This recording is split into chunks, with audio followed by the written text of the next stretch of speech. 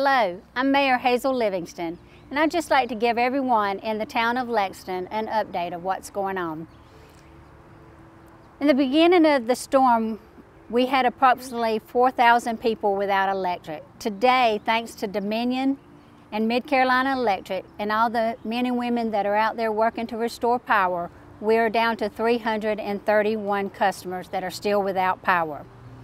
Dominion says that all power within the town of Lexington should be restored by Thursday, October the 3rd at 11 p.m. I want to say thank you to every one of them that's out there working so diligently to get our citizens within our town restored. In the beginning of the storm, 36 roadways were blocked at the height of the storm. Currently, 3 roadways are partially blocked. They are 400 South Church Street, 100 to 108 Burley Street, and Amick Street. Make sure you are following our official government social media page and website for the most up-to-date and accurate information. I encourage you to go to your government pages to find out correct, accurate information about your area instead of believing things that are just posted on the internet and Facebook. Important to point out, no residents of the town went without water and sewer services despite the loss in power.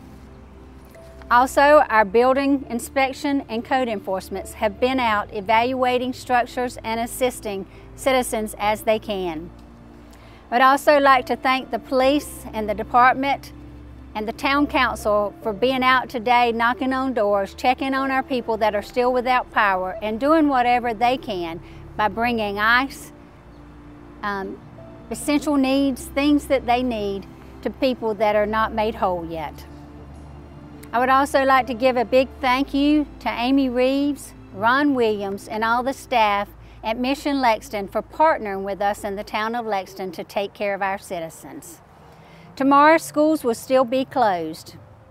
And as we recover, please thank those who have helped you and support local businesses in the coming weeks that have supported our men and women as they have been out working tirelessly to put us all back whole. And again, your council and myself are here to do whatever we can for our citizens to make y'all whole again. So please reach out to us if you need us. Thank you.